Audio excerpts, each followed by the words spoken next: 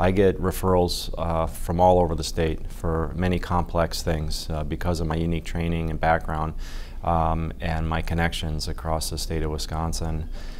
So when patients come to see me, they've already oftentimes been seen by other providers, oftentimes other surgeons who may not have a surgery or a solution for their problem.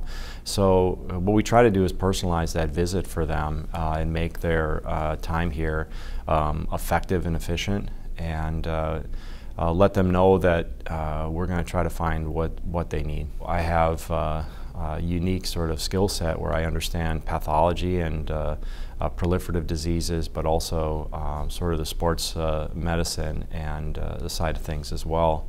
My